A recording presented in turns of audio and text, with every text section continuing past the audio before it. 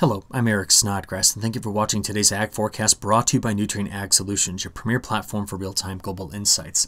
We're going to start off with a radar animation here. I want you to focus in on the storms that were moving through parts of Michigan, Indiana, and Ohio. This is what is left of the powerful low-pressure system that was on the backside of Tropical Storm Cristobal. And as it went through parts of these states here around the Great Lakes, produced a lot of severe weather damage. In fact, you can just see here that the total number of severe weather reports from yesterday almost hitting 500 separate reports.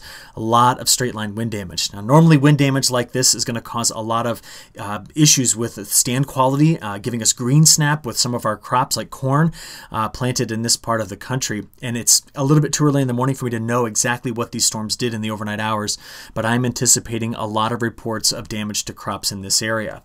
Now, that same storm system, just rewind the clock back to June 9th and 10th as it sat in the midsection of the United States, produced synoptic scale winds, not winds from thunderstorms, but synoptic scale winds that in some places in the central and high plains topped out over 50 miles an hour when looking at an hourly average wind speed. In other words, that was the sustained winds with this.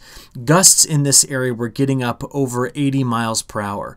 And the damage that we saw there, well, I think it was pretty evident from satellite. We can actually see here that as that storm system on the backside of Cristobal went through, it kicked up an enormous amount of dust and just, well, sandblasted a lot of the crop here in parts of Texas, Oklahoma, Kansas, and eventually spreading east of there. This particular image was from Sierra, but was posted on Twitter by Scott from Scotland, one of my favorite follows here, just showing us what it looked like. And we looked at an animation of this in yesterday's long-range outlook as well. Something to point out, as Cristobal up here went through parts of Wisconsin, broke all-time records for lowest pressure for this time in June. So this was a very rare combination of events that moved through the middle part of the United States. But to show you what those winds did, I want to thank Brett Parks for putting this out on Twitter. I initially thought that was a round bale, but it turns out that's some sort of container that is getting blown by the strong winds here in the Central Plains across this roadway. Amazing to see that. And then also, Andy, thank you for sending this to me. Just talking about some of the corn that was sandblasted in parts of Nebraska and the damage you can see, or some of this was from thunderstorm damage because central Nebraska was lit up by severe weather earlier in the week. And then those strong synoptic scale winds, as he wrote about here, just completely destroying some crop there. So we're going to have to wait and see how much damage we did get from this past storm system as the reports slowly start to come in. Okay, total rainfall. We can see the narrow corridor through which Cristobal went and then those severe storms on the backside. But as you just take a quick snapshot at who got rain and who did get rain over the last 5 days, there were some places in here in the Eastern Corn Belt that did miss some of the storms. But what I want to focus on, I think, in this video is this corridor in through here, because there are places in the South Central Plains that have gone more than 20 days without rainfall. And that's going to be a major concern for me as we move forward. Now, something neat to point out to you, this is a map that shows you dew point temperatures 7 p.m. on Tuesday the 9th. So the main synoptic scale low is here, and this was all the moisture pushing ahead with Cristobal. Now, I live right over here in East Central Illinois, and the nearest the nearest National Weather Service office that launches weather balloons is in Lincoln, Illinois. And so they launched a special balloon at 18Z, so this was middle of the day. And what I was interested in seeing was how much this looked like a tropical sounding, and it did. And the number I was after was this one right here. Precipitable water, 2.21 inches. This is total column moisture amount that could be precipitated out. Now, the Storm Prediction Center keeps an awesome archive showing you records for any given weather station that launches weather balloons on values like precipitable water. And right now for June 9th, we can see that that would be the new all-time record for the highest amount of total columnar water in that particular case. Normally it's down here. Look at this. That's average. So incredible to see that. Well, much drier air has moved in, and we need to be talking about how this is going to change our temperatures and what it's going to mean for fire threat out west. And let's talk about that first. You see June 9th soil moisture anomalies. We can see that unlike a year ago, much of the south central part of the United States is very dry. Now we have yet to see what the true effect of Cristobal was as it got here through parts of Iowa and into Wisconsin, because we just saw a few moments ago that up to 3 to 5 inches of rain, locally even some heavier amounts, did pass through this area as Cristobal went through. But I'm going to come back to the Central Plains and talk about some of my major concerns there, because over the next 7 days While the eastern half of the United States stays cool, the heat begins to rebuild in the middle part of the United States. And in the southern plains, with some southwest winds, I'm anticipating very high evaporation rates. In fact, it went off my color bar here, which means we're well over 3 inches of total evaporation. So that's, again, that area that missed out on a lot of that precipitation. Now, with some of the higher winds in that region and then west of there, we are going to be on the lookout throughout the day today and then again on Friday for elevated risk here of fires. Maybe some dry thunderstorms that put down downdrafts that are in this area that could also put down very strong winds. So I'm very concerned about fire threat in the west over the next few days here. Looking out over the next week, most of the action is going to be right here in parts of the Mid-Atlantic and the Carolinas, where we may pick up, in some locations, well in excess of 3 to 5 inches of rainfall. But because the jet stream is largely going into a pattern producing upper-level convergence over the midsection of the United States, that's a pretty big donut hole there of drier weather. We're going to be watching for some northwest flow, bringing in some precipitation here in the northern plains, but much of the action, again, is going to be out in the along the east coast, and it's going to be here in the northwest. Do notice, it seems as though we're getting a little bit of monsoonal action here, but remember, some of the thunderstorms that will be produced in this area, as I just mentioned, will be producing downdrafts loaded with precipitation that evaporate before they hit the ground. We call that virga, so that's why they're called dry thunderstorms. Now, just to show you what the operational European model is looking at in terms of precipitation, notice through parts of South Carolina, North Carolina, Virginia, we may be looking at some locations picking up several inches of rain as this deep upper level low just sits and spins over this area for a while. Let me show it to you here. We're going to watch this animation and pick out a couple of different things, but keep your eye right here. Sunday, Monday, Tuesday. See that upper level low just sitting and spinning over parts of the southeast? Two things I want to point out. Besides that, I noticed that in this animation, let's watch it again together, we do not see any alarming blocking setting up. In other words, big high pressure cells occupying Greenland or Alaska and not moving. In fact, the second thing I want to point out to you is that right over the Aleutian Islands, we continue to get tropical, not tropical, but deep upper level lows that form, and they kind of just move slowly toward the east. And that keeps putting kind of another wave that comes through the northwest, and these waves keep moving into the U.S. They're a bit slower now, but they're moving. I don't see anything that's alarming me in terms of getting everything blocked up.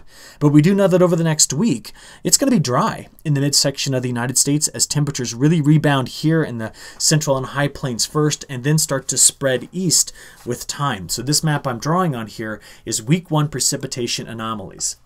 Now, part of that dryness is being fed on the fact that instead of getting return moisture out of the Gulf of Mexico, if you look in the midsection of the country, look at where the winds are coming from. They're coming more from New Mexico and Texas. So up here, as we look out on Monday, the trajectory of the wind didn't come out of the Gulf. It came out of the dry air in the high plains. And that's why we don't see the good moisture return that would be necessary to increase thunderstorm threat in this area as we look out over the next 5 to 7 days or so. So I just wanted to point out that's a very subtle feature here, but it's important to understand the trajectory of the winds. They come any more from a southerly or southeasterly component, it's an entirely different precipitation regime for the next week. So looking at the European model, let me just play it forward for you here. All the action. See it over there with that low pressure cell sitting over the Carolinas and Virginia. It's also back. Just watch it again over the next 10 days here. It's in the Pacific Northwest. The midsection of the country, I do see the isobars packed tightly together on several days, which means I am anticipating very windy conditions in the Central Plains. And many of us here are asking, when is the wind going to stop? Because it's been a very windy spring and early summer. But like we said, we do need to watch the North Central Plains here as we work out into the next week to 10 days for possibly setting us up at times with some better upper level support for more thunderstorm activity. And I'm going to show you that by looking at the flow pattern all the way out to day 10. See it here? Once again, at day 10, we still have deeper troughs pulling through the Aleutian Islands into the Gulf of Alaska, ridging around the west. But you see this broader trough and sitting in this area? This is what could possibly give us better chances at getting some storms into week 2 across the North Central Plains. And how far they make it to the south and southeast will be determined as we get to see what the jet stream pattern sets up like and where the moisture is. There's another thing I want to point out, and it's right here, okay? With a high pressure cell in the upper levels levels of the atmosphere kind of sitting north of the Lesser Antilles. The question is, as we get beyond week 2, do we see ring of fire type precipitation coming up in this area? Because right now, looking at the GFS ensemble for week 2, which again gets us out to the 25th, and the European ensemble for the same time period, notice both models trying to bring in more stormy action here, try to bring in more thunderstorms into the north central part of the United States, and the GFS really wants to keep the Great Lakes wet as well. What about the European? Well, both the European and the GFS are seeing this dry in through here, but right around its edge, you can see more thunderstorm activity. And one of the questions I have is, are we going to be seeing higher pressure sitting here along the Gulf Coast while we do have a little bit of a lull in tropical activity and get some ring of fire precipitation around the edge of it? You know, when we look at that, we need to understand what the temperatures are doing too. So let's put that whole story together, then we're going to go look at the beginning of July. What I'm showing you first is big breakdown in temperatures right here, after the last 7 days put down some serious heat in that part of the country. So the breakdown is happening now, but this is the last 7 days of temperature anomalies. Now you can see that cooler weather. See it squeezing in through this part of the country today with highs struggling to get out of the 70s, for example, in the Great Lakes states. But as I mentioned, watch the heat rebound here, and for the West Coast, you are going to continue on your roller coaster ride. By the way, one other thing to point out, Phoenix, we keep adding up these 100-degree days. It's impressive to see how we're doing there. Okay, Thursday's high temperatures and departure from normal. Let's get right into Friday. Cool weather around the Great Lakes, cool all the way down to the southeast compared to normal. But look at this, by Saturday, getting into Sunday and Monday, the heat is back on in the central part of the United States. It's going to take a while for the cooler weather to get out of here, cooler than average, I should say. But deep into the 90s and triple digits here, that's what's given that high evapotranspiration rate in the south central plains. And as you saw, not much precipitation. By Tuesday, getting into next Wednesday, now the heat begins to rebound across a broader sector in the mid part of the country, and the jet stream is generally favoring a pattern that's doing something a bit more like that with time. Why it remains cool over here in the southeast, getting up into the mid-Atlantic, that's where that upper level trough is sitting, okay? So that takes you out for the next week on those temperatures. Beyond that, in a 6 to 10 day time period, right in through here, this is where we're really going to be seeing the temperatures crank back up. The GFS sees it, the European model sees it, cooler northwest, cooler in the east, but in the mid part of the country, those temperatures are really cranked up. Now, what we're going to have to watch is how the end of June transitions into the beginning of July. At this particular point, because the atmosphere seems to be staying unblocked, notice the warmth coming back into the west. So do you notice the west keeps seeing these temperature swings? That tells me that the pattern is not stuck. And what it's doing is it's going to cool off temporarily the central United States, bring some warmth back over to the east, but it's going to keep moving. The European sees it as well. Although the models do not agree on what's happening around the Hudson Bay, we do see the relief coming in here in the midsection of the country, but then the warmth on the coasts. So this seems to be the way that the end of June is starting to shake down here. Now, in my long-range update yesterday, please go watch it. I really discussed these things. If there's a couple of things that I'm concerned about, it's the fact that the Madden-Julian oscillation seems to be stuck in this standing wave over Africa. That'd be phase 1 and 2. The La Nina is still weak, but the North Pacific is warm. And as the trade winds pick back up again, we're going to see if the La Nina effects begin to really manifest themselves into July and August. But in the near term, I'm not seeing that. Now, the global atmospheric angular momentum, which we've been watching carefully, has dropped. We reported about it yesterday. But a lot of that drop has been in the southern hemisphere, not in the North Pacific. And so when we continue to see strong winds in through here and over there, with general ridging in this area as I look out here toward the end of June, this and this is what tells me that if we keep those winds fast, I don't have a reason to say that the pattern's going to get stuck for a long time. Now, I could be wrong, but that's what I'm looking at here. Last thing, if I could tell you one area I'm most concerned about, it's the southern plains, and I think we've made a case for that in the last few videos here. Okay, so I want to reiterate some things I showed in yesterday's long-range update. I need to be watching the trends for this time period because while we are anticipating a warm end of June and a warm start to July, looks as though the highest anomalies are going to be out west, okay? What I'm also seeing for the first week of July is, notice the dryness here, but around it, we're seeing wetter conditions. Now this would be critical wet conditions here in the part of the Corn Belt, and also into the Canadian ag belt right up and through this area, the Canadian prairies. So we need to watch. Tomorrow morning I'll get some brand new updates for this time period from the European weeklies, and I'll be reporting that in my regional video and of course talking about it next week.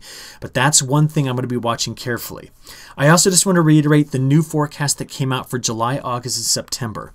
The National Multi-Model Ensemble did broaden the sector that it did show with near average to drier than average conditions, and some of that does move in to the central Corn Belt. But it's keeping the southeast wet, and look at the trajectory of its wettest conditions coming out of the main development region for hurricanes. Again, we're still thinking about a very active hurricane season as the La Nina over here really gets going and calms down the wind shear. To show you quickly the previous run from May and the latest run from the beginning of June for July, August, and September, okay? About the biggest difference in the European model is that it's come in with a slightly drier signal here. Just barely. It just moved from near average in that area to drier. And we've dried out this area a little bit, June, July, August. I think we are seeing the effect here of the developing La Nina at this point. But this is still not cause for major concern for me, as I don't anticipate anything shutting down thunderstorm activity. What about temperatures? Well, we've shifted from last month's run, the heat from the west more toward the central part of the United States in the most recent run. And again, this is a forecast for July, August, and September. So I want to just reiterate those points. Go back and watch that long-range video from yesterday. Quick international update. Next 10 days from the European model over Europe. Very unsettled weather from the Iberian Peninsula in through parts of Germany. But also notice around the Black Sea, several locations, especially here in Ukraine, showing up wet. Soil moisture anomalies have come up lately, and the heat is coming back on into that area. So we need to pay attention to how the crops are going to be changing there. And finally, I want to take you down to South America.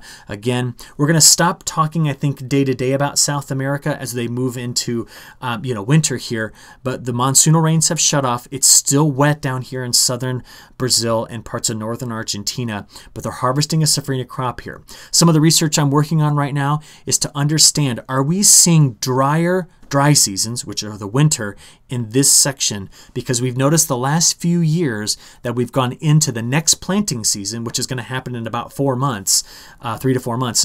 We've gone into that planting season with exceptionally dry conditions, drought conditions. I'll research it and report back to you, okay? I hope that you all have a great end to your week. I'll talk to you again very soon. Thank you for giving me attention this week, and we'll talk to you then. Thank you.